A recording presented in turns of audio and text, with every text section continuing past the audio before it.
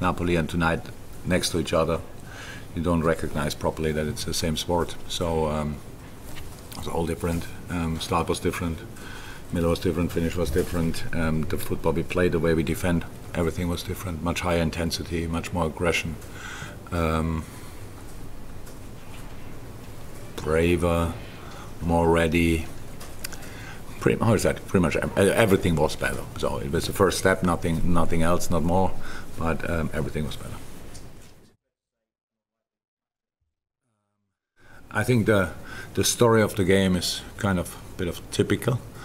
Not for our season so far, just more because usually we are 1-0 down now, but for the situation we are in.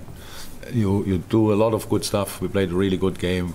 I don't know the exact number, but I think we had 25 finishes, I heard, which is good.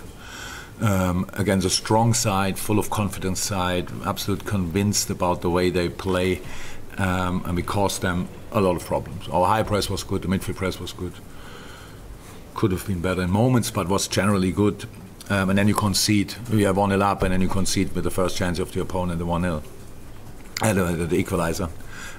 So that's what I mean is typical, like a proper setback. Reaction was okay, not perfect, but okay. But in halftime, we told the boys that after the goal, our pressing was didn't look as convinced anymore as before. Then in these moments, you only talk about a few yards or one harder sprint or these kind of things. So it's not a big difference, but it makes a big difference.